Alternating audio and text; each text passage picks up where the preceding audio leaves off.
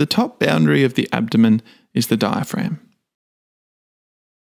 When it contracts, the lungs are pulled downward and the abdomen becomes smaller.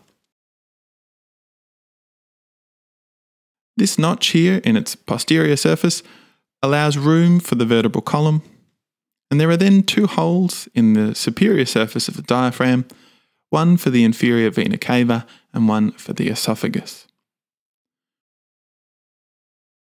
which plugs into the stomach here. The stomach is roughly J-shaped and, as you can see, leans back on a slightly oblique angle. It's said to have a greater curvature here and a lesser curvature here. It connects to the duodenum, which is more like a C shape. And the duodenum wraps around the head of the pancreas. The pancreas's tail heads laterally towards the spleen.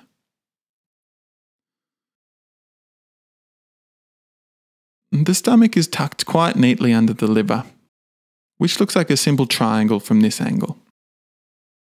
Looking around the back, its shape, though it has been simplified here, is more complex, allowing passage of the IVC and the aorta through here.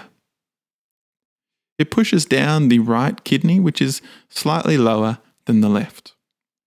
The left kidney sits just underneath and behind the spleen, which is just behind the stomach. If we move around back now to the duodenum, you may hear anatomists split it into 4 parts. These parts correspond to the angles that it's travelling on. You have part 1 here, then part 2, part 3, and then part 4. The gallbladder sits just here, anterior to the first part of the duodenum. You may have noticed that there is this space here. Just before we go any further on that point, all the organs in the abdomen are covered in this fine membrane called peritoneum. If we opened up somebody's abdomen, they'd actually look a bit more like this. But for simplicity's sake, let's remove all that now. So there's a small sheet of peritoneum hanging between the liver and the stomach, which is called the lesser omentum. Behind the lesser omentum is that small space from before, which we call the lesser sac.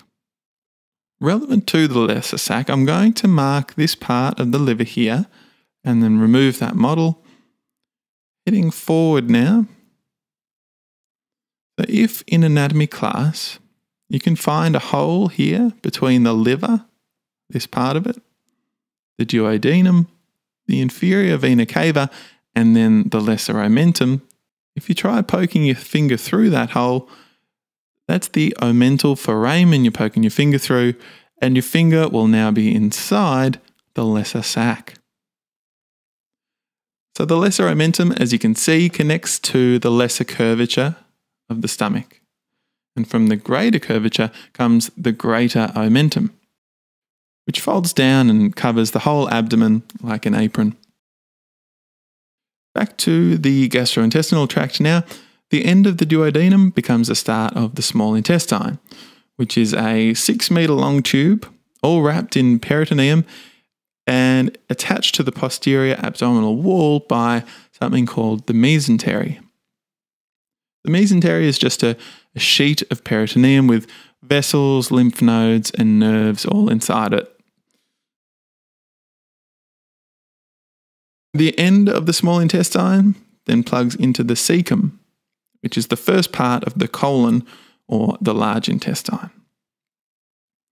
The colon has 2 flexures or 90-degree angles here and here. So this is the hepatic flexure, as hepatic means of the liver, just beneath the liver there.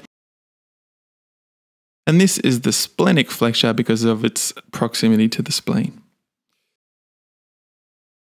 The appendix is located just near the cecum there. And the last part of the large intestine is called the sigmoid colon.